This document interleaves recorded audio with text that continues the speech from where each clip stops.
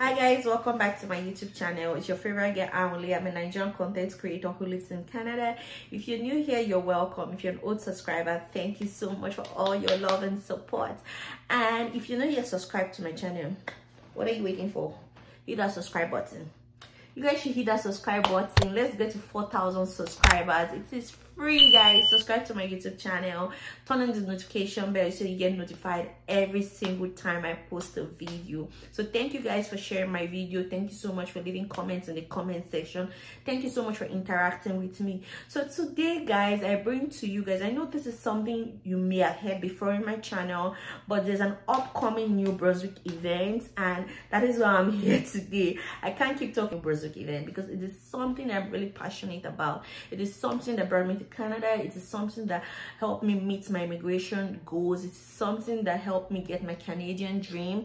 So this is why I'm talking about it. This is why I'm encouraging you guys to participate. So there's an upcoming New Brunswick event. It is happening in February the 24th and February 25th of this year, and it's for mostly healthcare workers. So if you're in the healthcare field, probably you're an healthcare aide, you're a caregiver, you're a nurse, you're a licensed practical nurse, then this event is for you. I want you to continue to watch this video so you get more informed about the New Brunswick events, and I'll be sharing like a bit of my story so you guys know how I immigrated to Canada. That is, if you've not watched the video of how I immigrated to Canada, I'll just share a bit of that video, and I'll leave that link of that video also in the description box so you get informed about how I moved to Canada.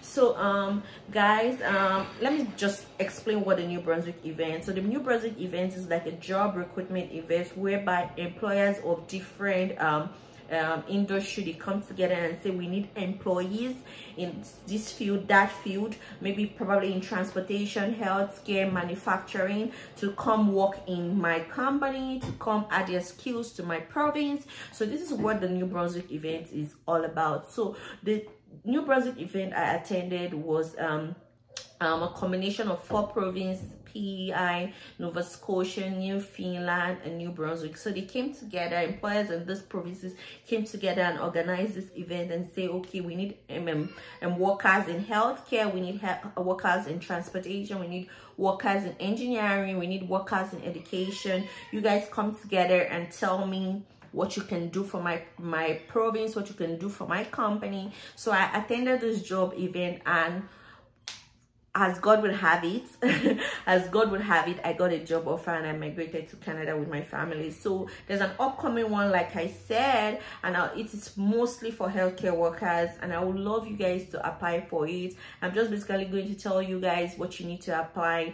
Most of the time you need IELTS proficiency test to show that you can actually speak English, and you need an ECA report. For those of you that are not aware, an ECA means Education Credential Assessment. So you go to like a body like WES, you fill up an application online, and they will evaluate your degree to what it's equivalent to in Canada. And it's not just WES, there are other credential assessments companies that could evaluate your result, but I use WES, so you can check for the company that would be best for you to evaluate your own degree. But I use WES, and it was easy. I got my report in about 2 months, so it was something I did, and it was very fast. So you need WES, you need IELTS if you're going to attend this job fair, to tell the employer that, okay, I've already evaluated my degree, and this is what my degree is equivalent to in Canada, and I can speak very good English. This is my IELTS. So they basically what they will ask you in the job fair, this one is a virtual job fair, so what they will ask basically is your experience, share a few experiences with them.